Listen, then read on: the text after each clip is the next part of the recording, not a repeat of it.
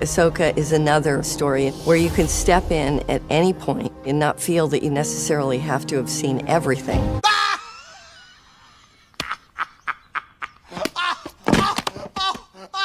What's up, everybody? Welcome to Sector for Nerds. I'm Ryan Brower. Today we're here to chat about Ahsoka Part 5. Make sure you guys like and subscribe, all that fun stuff. We're getting right into it today. Man, this is like...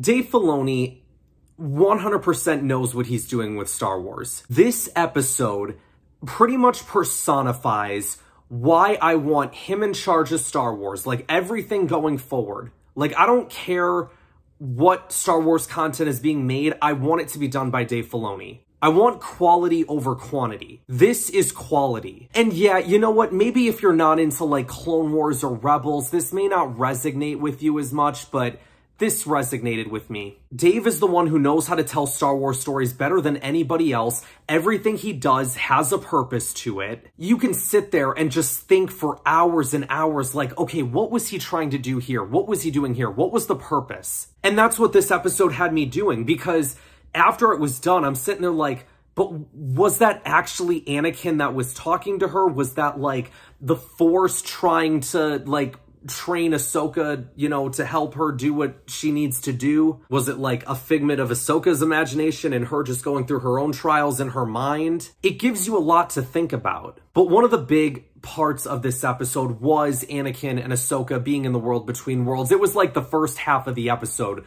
was all dedicated to this. Now, granted, there were moments where they would cut away to like what Hera and Jason were doing, and I'm like, no, don't go back. Seeing Hayden Christensen back as Anakin, him saying snips, him being in the frickin' Clone Wars outfit from like seasons 1 through 3, the beginning of season 3. All my brother could talk about afterwards when we were finished watching the episode was how much he wanted to see a live action Clone Wars series.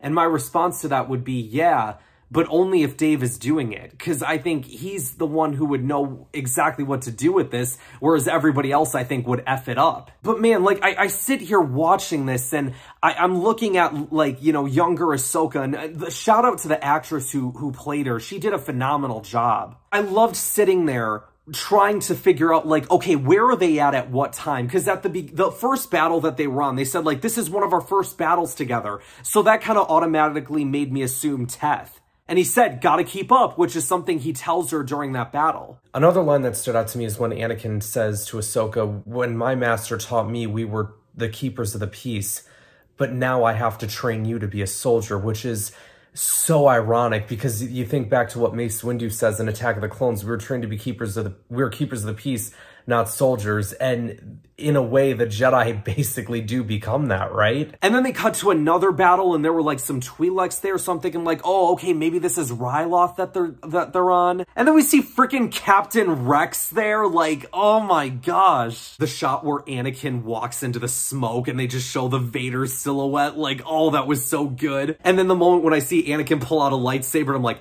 but that's not his lightsaber. I mean, it is his lightsaber, but that's not Anakin's lightsaber. And it turns red, and I'm like, oh my gosh. I was definitely geeking out at certain moments in this episode, man. It was crazy. And there's a moment where Ahsoka kicks Anakin the same way that she kicked Maul in Clone Wars Season 7. It was the same move. I do hope we see Anakin again, maybe as like a Force ghost this time, perhaps. But yeah, like seeing them on the Siege of Mandalore there with the Mandalorians, like, I'm sitting like, those are Mandalorians. Like, okay, they're going up against Mandos in this one. Oh my gosh, it's the Siege of Mandalore. Because like I picked up on it based on the Mandalorians wearing the red helmets and everything. And then they showed Ahsoka in that, you know, Season 7 attire, the Siege of Mandalore attire. And then we got the clones with the orange helmets, and I'm like, this is incredible. And I'm sure that there's going to be people, like the critics of the show are going to be like, oh, it's just fan service. You're just giving out fan service. And I'm sitting there like, guys, fan service is a good thing.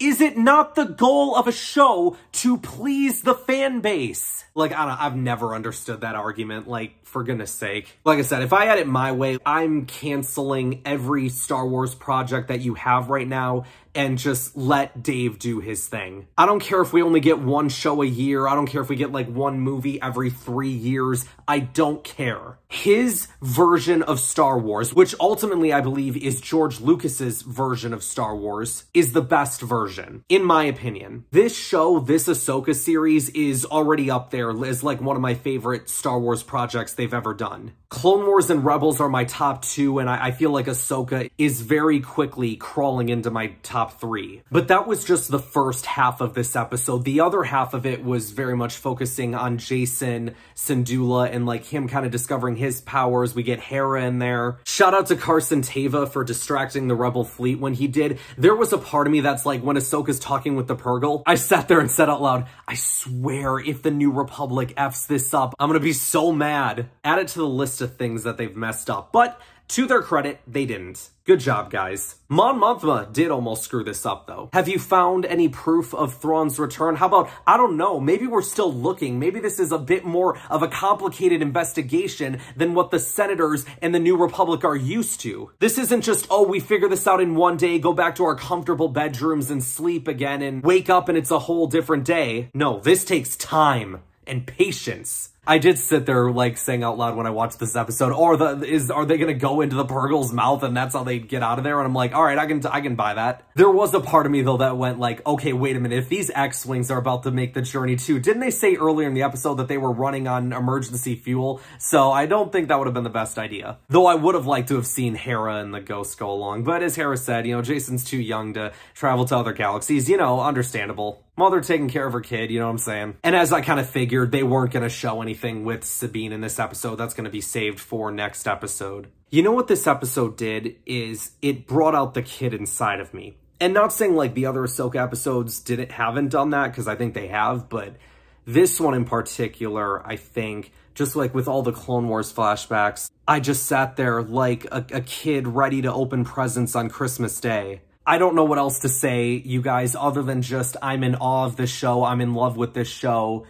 This is Star Wars to me. I think next week we're going to get Grand Admiral Thrawn. I'm like pretty certain of that. And I think we will probably see Sabine reunite with Ezra. Unless episode 6, I mean, the only thing I could see of the reason why we wouldn't get that is because now Ahsoka has to find both Ezra and Sabine. So maybe the next episode is them still searching for Ezra and Sabine. Like, I could totally see that. But otherwise, I think if there was ever a time to pull the trigger to have Ezra, Sabine reunite, to show Thrawn, I think next week is the time. But I think one thing that I've kind of noticed about this show so far, because we haven't seen Thrawn yet, that to me makes me feel like, I feel like the big juicy stuff that we're going to be getting with Thrawn, they're not only trying to save for the last few episodes, but I think they're trying to save a bit of that juice for this Dave Filoni movie that we're going to be getting. Because ultimately, I do believe, and I've believed this for the longest time, that Thrawn is going to be the main villain of said movie. And this is like before they even announced that they were doing a Dave Filoni movie. Like, I know there were reports like,